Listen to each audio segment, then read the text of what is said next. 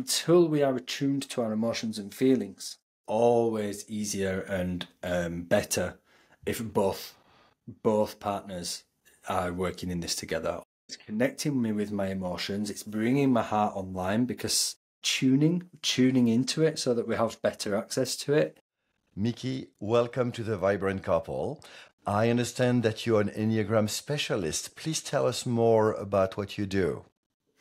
Thanks. Yeah, pleasure to be here, Valdo. Thank you. Enneagram, it's often seen as a personality typing model, a system for personality typing, but it does go much deeper than that. In relationships, in life, in work, career, health, well-being, the thing that will cause us problems again and again and again is the fixations of our personality. And the Enneagram is a model, a system which teaches us how that's happening, how our personality is taking us out of presence and causing a familiar type of suffering in our life again and again. So some of us might be extremely anxious and overthinking, and some of us might be extremely needy or dependent on others, or some of us might be extremely dominating and controlling or something, right? So there's various different types of personality, and each one it can be a little bit too much, or it can be a little bit of not enough of something. And either way, it's causing a problem in our lives. Please tell us about the 3 types of intelligences that we have. I remember being fascinated about that when we first talked. Yeah, so fundamental to the Enneagram, that's absolutely fundamental to it, is the fact that we have 3 intelligence centers, one being the head, one being the heart, and one being the gut, or the body, sometimes people call it. And they have different types of intelligence. And again, if we're overusing or underusing or misusing, if you like, any of these intelligence centers, and we all are, that's how the Enneagram types appear, or the personality types appear, is that we are misusing, for want of a better word, these intelligence centers. And for example, we'll go into more detail later, but just as a bit of an outline to start with, the head center is where we think, it's our thoughts, it's how we make meaning, it's our perception, it's vision, thinking about the future, having vision for the future, it's having clarity. And then we have the heart center, which is feelings and heart, love, compassion, connection, acceptance. And then we have the gut center, which is like it's your action center, gets things done, gets you moving, it's your life force, your power. And interestingly also, your sense of self, your identity, is of the body of the gut center as well. And these 3 intelligence centers, we want them to be working together, right? We want them to be working together in harmony, pointing in the same direction. So my thoughts, my feelings, my actions are aligned, I'm congruent, I'm integrous, and my life is easier when it's like that. And they want to be operating in their healthiest form. So not like overthinking here and overly sensitive here and not much life force, so kind of apathetic and feeling almost lazy, like I can't get going. And that's just a bit of an example of when they're misused. When we first talked, I remember being intrigued by you saying that we basically teach people to treat us one certain way, or that people treat us the way we teach them. So please say more. Yeah, this is something it's been an important lesson in my life, and people that I've worked with, you can kind of see quite quickly how the people around us are teaching us to treat them. I'm just going to give you a little bit of an example. So if you imagine if somebody, as they approach you, they're very timid and the shoulders are kind of pulled in and they talk a little bit quiet like a mouse and don't want to take up too much space, and they say sorry all the time. Oh, sorry. Oh, and like they're on eggshells. They're teaching you to treat them differently to somebody who takes up a lot of room and they're big and proud and they hold themselves strong with direct eye contact and they speak confidently towards you and not kind of shying away. But these 2 people could be in exactly the same body and look identical, but you would treat them extremely differently. based on those. And the intelligence centers and the Enneagram types and other differences, shall we say, other unique idiosyncrasies and traits that we might have that are more personal to the individual, very much control how we show up in that way. And so we're always telling people how to treat us. That makes sense. And so, in a couple, which is who the people I primarily work with, one of the challenges is often a partner comes to me and say, "Hey, I wish my partner showed up differently." For example, with the example of the little mouse, I wish my partner acted more confidently. And so, how do you use the Enneagram to work with a couple so that the person that wants to be supportive of their partner to be more confident can do that? Okay. I'll start by saying that firstly, it's always easier and better if both partners are working in this together, always. But I also recognise that's not always possible. And often, unfortunately, it's not possible, and it's one person trying to do the work, and the other person is not interested. Right? They've got their own things that they're dealing with and their own interests. If I'm dealing with both people, I would share the Enneagram with them and all about the personality types in enough depth that they can see each other's struggles. So with the Enneagram, with this particular model, for those that don't know, it tells you the thing that you're like, the emotional ache, the thing that hurts you inside, the thing that you're trying to escape, the thing that is painful, and it's causing you to behave a certain way. So, for example, if somebody really, really needs to belong, then they might become more of a people pleaser kind of energy because they need to belong, they need people to like them, and it's really controlling how they are. Somebody else might have something completely different, like my own. It's known as gluttony, something that I'm dealing with. It's like a need for stimulation. It's this insatiable hunger inside that's always there, needing contentment, satisfaction, satiety, some kind of relief from this insatiable hunger that's always there. Now, we all have these, and in a relationship, when a couple that know each other's, then it's easier to not judge and criticize your partner for doing theirs when you realize how difficult it is to not do yours. Does that make sense? It opens up more compassion, more understanding. It evens the playing field. So one person might be pointing the finger and saying, you should be more like this. And it's like, the fact that you're doing that is your fixation, and I'm doing my fixation. So you doing that, to me, is actually you doing the same thing I'm doing, just your equivalent of it. That, for me, is really, really leveling in a relationship. So, what I'm understanding is that you are invited couples to play together. You're invited to get to know themselves. You're inviting them to judge their partner less. And as a result, there is more space for both of them to grow. Yes. An example would be in my own relationship, my partner, and what she's dealing with is called sloth. It's known as sloth, which actually, and indolence. It's like this very, very difficult for this type to do what they really need to do for themselves. It's, some people call it laziness, but it's not lazy like I don't want to work. It's lazy in terms of doing what I really need to do for my highest good, for myself and my well-being now. Is that Enneagram Type 9? That's Enneagram Type 9. Yes. My own, which is Type 7, so mine is gluttony, and then this ego fixation, as they call it. What my head is doing is this like planning, constantly looking at the next thing, the grass is greener over there, the future, and it's constantly reframing and rationalizing and trying to make everything different, better to what it is, and thinking of the, rose-tinted glasses, thinking of the future and planning the next thing. The gut types, the Type 9 is a gut type. They're about the body, they're about the present moment now. I'm a head type, right? We're all about the future, resources for the future.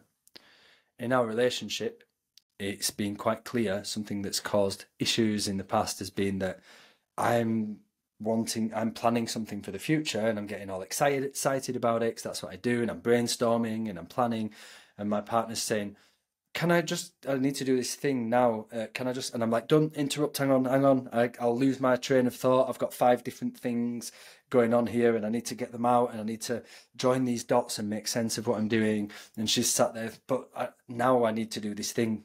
I need to do it now. So I'm in the future, she's in the present. So our fixations keep us in different areas. The other thing would be that I constantly seek stimulation and excitement, and something, my life might want to go a little bit more like this. This is something that I've eased off over the years, consciously using the Enneagram. But we know that type 9s don't want this. They want to stay in the middle. They want their life to not have that intensity. They don't want to be too intense up or too intense down.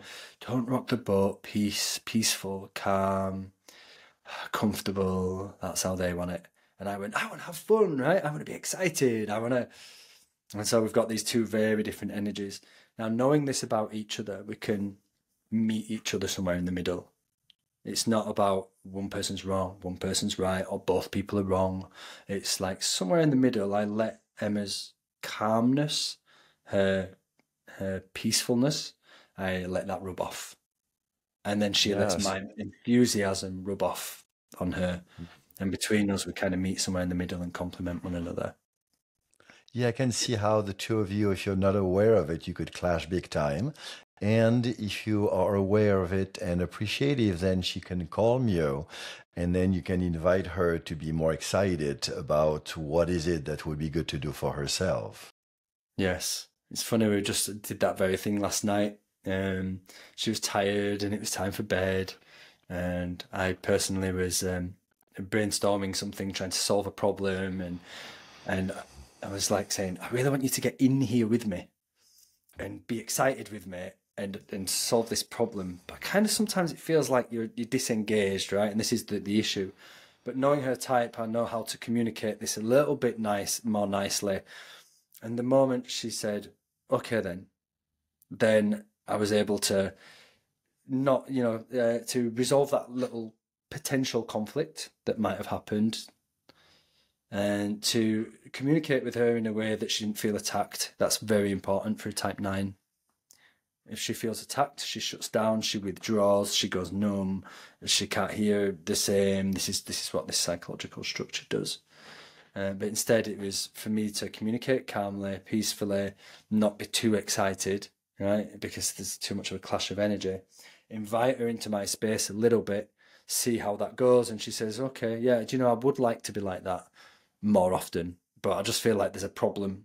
So we both resolved the problem together. We had fun doing it. We were in that nice brainstorming bubble of energy.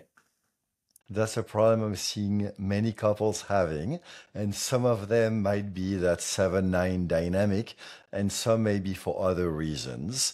And so I heard you last few minutes talk about understanding each other, supporting each other, and also you toning down your head center and her somehow toning down her gut center.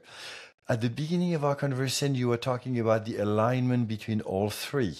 So, do you also do something in addition to your main center, which is your head, to do something to communicate with her through her gut or through your gut, and vice versa with her to find ways to go through her head? But let's talk about you first. What do you do so that instead of diminishing your head, you bring your gut in addition? Yeah, and my heart as well. It's kind of important to note that each type they'll have like a priority. So one will be prioritized, and there'll be another one that's the opposite, that's kind of repressed, suppressed, less trusted, less used, less engaged. And both of these are kind of causing issues, right? Because they're out of balance. And for me as a 7, the one that is the most repressed is my heart. which was a real surprise to me when I learnt about it. And then having gone deep into these teachings, of course it is. Now I can see why, I can see how that's affecting the way I am. I was metabolizing my relationships with my gut and synthesizing them and thinking about them and wanting to eat my relationships. So it wasn't like this open-hearted embracing. It was like, oh, I love you so much, come here. Like with a baby, I could just eat you, right? And it's like gustatory language like that. I could just eat you. Juicy relationships. This gustatory language it's because my gut is hijacking what my heart is supposed to be doing, and it's like it's trying to metabolize and eat and devour relationships, people, and this is how it works. So my main job has been to balance all three, but definitely to bring my heart online. Please share more about that, because I totally see how what you're describing is the 7-9 dynamic. I'm also seeing that this is very typical in man-woman sex, where he basically creates the intimacy through having sex, and she wants the intimacy first before having sex. So please tell us more what you do to open your heart. Okay, and there's kind of paths of least resistance. Self-inquiry is my chosen technique, tool, method, practice, whatever word you would. I tend not to like the words like technique, but more of a practice. But it is kind of a technique. We explore the three intelligence centers very, very consciously. And so what that would look like in the heart center is I feel my emotions, I feel my feelings very deliberately. The way I do that is I have a space holder. I have a group where we do this for each other. I'm also part of the Diamond approach, quite new to the Diamond approach. This is very, very aligned with the way that I work. So I decided to become a part of that. And so this is about feeling our emotions, feeling what we call affects. Affects being kind of a more all-encompassing word for feelings and emotions, and also a deeper sense, like the deeper joy and compassion and things like that, that it's not really an emotion, it's deeper than that. It's more fundamental. It's like emotions rise from that space, but they are not that. They're a little bit deeper. Essences. They're like essences. So I would, and this is how I work with it. If I have a problem in my life, something that's a sticking point, which we always do, right? There's always something there that's the next thing that's been shown. Come and look over here. Come and deal with this. So I would bring that to mind, and I will tune into what emotions is that bringing up. I forget everything else. This is how I tune to the heart. And I'll spend lots and lots of time with somebody sat across from me, just like you are now, normally online. Sometimes it's Emma, sometimes it's somebody in the group. And they will literally just hold space and keep their presence on me like you have now, which is amazing for helping us stay present ourselves. Just somebody just really watching in stillness, and every now and again repeating some words back. And then what I do is I tune into my emotions and I just name the emotion as best I can. So it might look something like this. So I might be sat here and I might say sadness. And as I say sadness and I feel sadness, I sit in that sadness, completely in it, as much as I can, give it free rein over my entire being. And I just allow myself to be in it. And then it'll change at some point. And I just name the next emotion when it changes. So it might change to relief, which is quite common. And I'll just say relief. And I'll sit in that nice relief. And then I might say, trepidation. And then I'll sit with that feeling and wear that like an outfit, immerse myself in it until it changes. And I do this for like between 30 minutes and an hour, non-stop, regularly. In doing that, not only does it really give us access to our emotions, but because we're in a state of observation, we're disidentifying from the emotion at the same time, which is so crucial to being non-reactive, non-emotionally reactive. Is it Viktor Frankl who said between stimulus and response there is a gap, and in that gap is the choice to choose our response, something like that. It really helps widen that gap. I mean, how important is that for relationships? Having a gap between what the person's done or said, or what's going on, what the kids have done, what's happened in the house, and your response to that. It's connecting me with my emotions. It's bringing my heart online, because the heart's function is feelings and emotions. So I'm attuning to it, and I'm doing so in a way that makes it healthier. And because that disidentification, right? If I think I am my emotions are like this, then I'm like that. Super reactive. Like I'm on a little boat on the waves of the ocean, and I have no choice where I'm going. I'm going where the waves tell me to go, right? Yeah. But if I'm deeper than that, because I've observed and I've allowed my sense of self to become deeper than where the emotions live, I'm sat on the bottom of the ocean, nice and relaxed, where it's still, while the waves crash around above me. So this is the metaphor that we use to teach, and it's really, really useful, and it's quite accurate, I would say. Thank you for sharing about your practice. And so while you were sharing, I followed your invitation and I basically relaxed and opened my heart. And I could very much feel what you were talking about, the essence. I could feel a very great sense of compassion and love. That was wonderful. Yeah, I mean, as we kind of excavate, as we inquire and move Yeah. into whatever's there, we will often have these waves of beautiful feelings. It can take a while for us to get there, to work through. I think the important thing to know is, until we are attuned to our emotions and feelings, and not everybody is, until we're attuned, we cannot really easily or frequently experience those beautiful emotions, like the compassion and the more unconditional love, and that deep seat of peace, the deep-seated peace, because we're not attuned to that field, if you like. We're not attuned to the affective field. And so we need to attune to that field to invite all of that in, the positive and the negative, and the ups and the downs. So yeah, super important. I just want to say, even though we might be that's like the obvious one for me, the heart, because I wasn't connected to it. Never just work on one all the time. Like, I will give this a lot of my attention, but I give equal attention to my head and to my gut as well, because the idea is balance. The idea is all three of them given equal amounts of attention, or at least a lot of attention each. And having them in the same space at the same time gives them the opportunity to speak to one another. Consciously putting them in the room together, they resolve their own conflicts.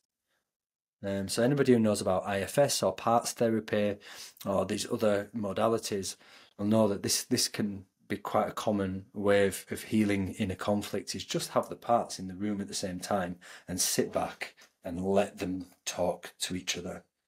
In the head, that would look like observing the voices, observing the characters that are in there, because it will all have this critical parent, like the superego, that's kind of waving its finger and saying, don't do that, put that down, you didn't do very well there, you can do better. And it also cheer you on, that's it, very good, good on you, you did good there. So this is a character that we have in our head. And there's other characters that feel more victim, feel like they're being attacked, and all these. And I've heard some funny, actually, really interesting characters people have found in there doing this work with us.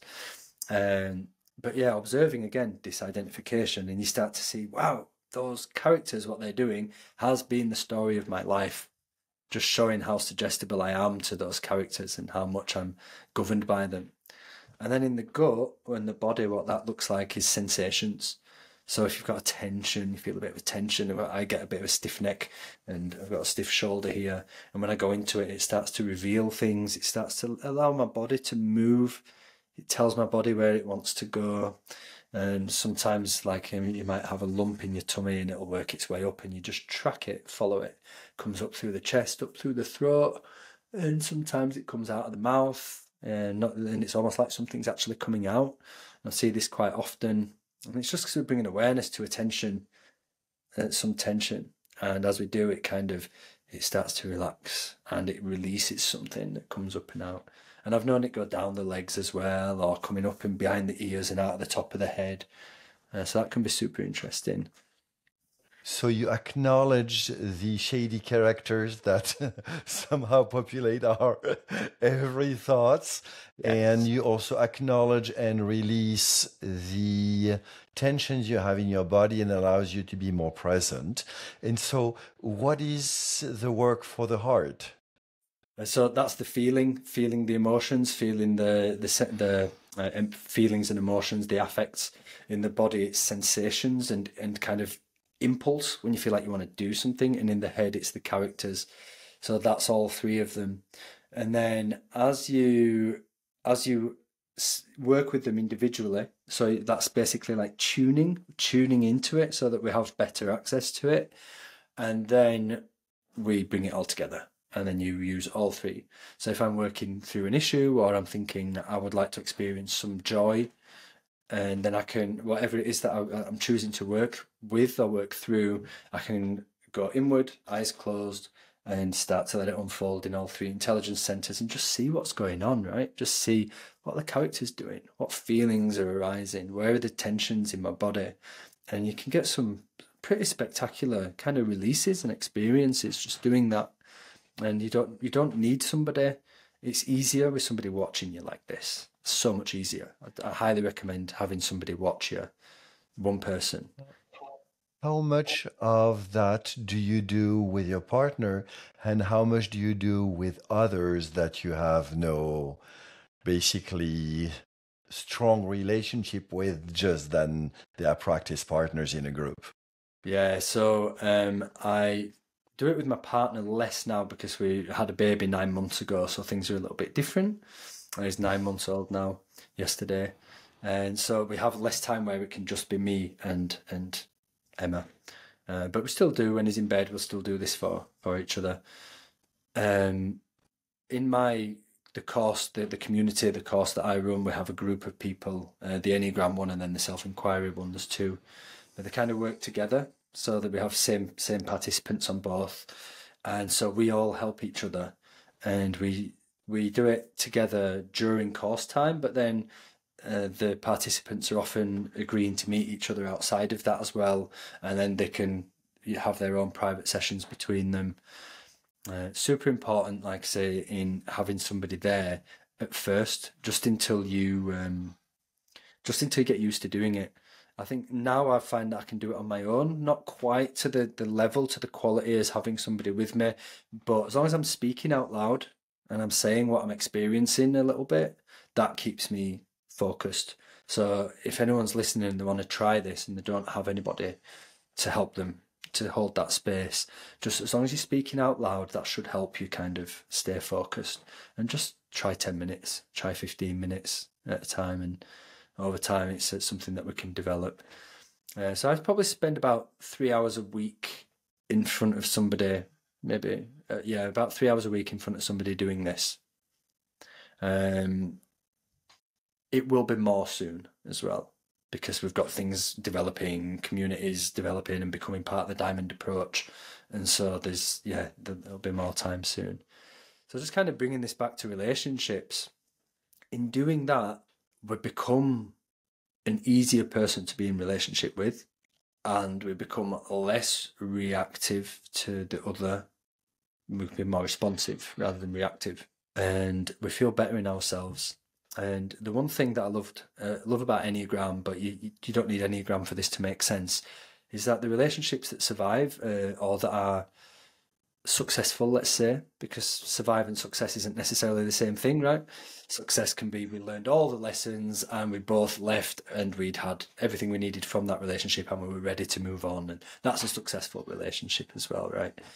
It's not all about survival. But the ones that are the healthiest are the ones between healthy individuals, the ones between people who are well psychologically, and perhaps are they have a sense of whatever that is, like who they are and how they operate and what's important to them. I think when you get these people together in a relationship, there's less need for problems. It becomes what we might call an interdependent relationship, right? Versus codependent. Um, I like to think of it, so codependent, you lean on somebody and they move, you fall over. But this interdependence, I see it more as like two people stood next to one another and they kind of lean on each other like that, but if one moves, the other one just stands back up.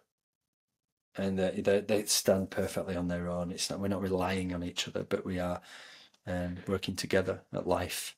I like the tango metaphor when it's two people somewhat leaning on each other, but moving and dancing with each other Excellent. as we both learn and Excellent. grow and open. I've not heard that metaphor. That's perfect. I like it. Yeah. I've only done tango once. I went with Emma, and yeah, that they said you're only just touching your partner, right? And then the goal is that you just lightly touch each other enough to give a signal, but you're not grabbing, you're not moving. You're both learning how to move through gentle touch. Yeah, right. Perfect. I'm a total beginner, and what I'm loving is that there is very much of a sense of leadership and followership. So it's not because one says, move right or move left or move your foot back. It's both listening to each other and adjusting and somehow creating the next step together.